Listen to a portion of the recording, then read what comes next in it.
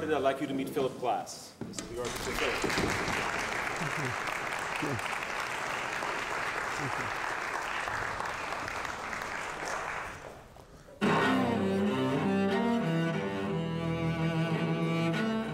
There was a very fine cellist, Wendy Sutter.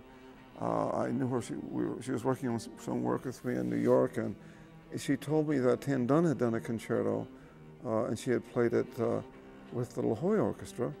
And I said, well, do you want to hear the orchestra? I said, yeah, sure. She gave me the CD that they had a recording of the performance. It sounded terrific. I said, well, they sound very good. She said, well, they want me to play another concerto. Why don't we play your concerto? I said, well, if we do, it'll be the American premiere.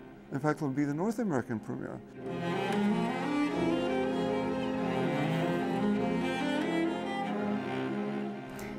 The piece had only been performed in, I think, New Zealand, Scotland, and China.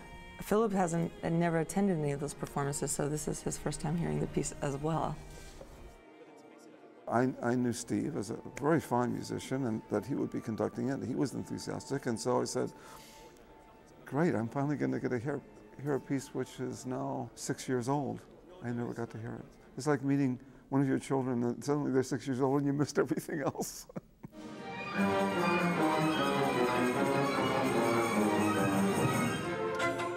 I've just come from a rehearsal and I've heard it for the first time live, and I must say that the balances have held up very well.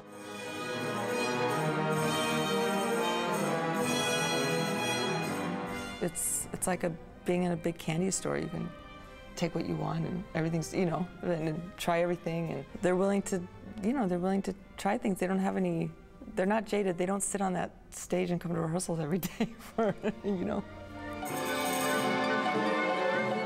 I love writing music. I don't let a day pass without writing music if I can help it. I also feel that I've been very fortunate to live in a time when there's so many talented directors and performers, choreographers, writers.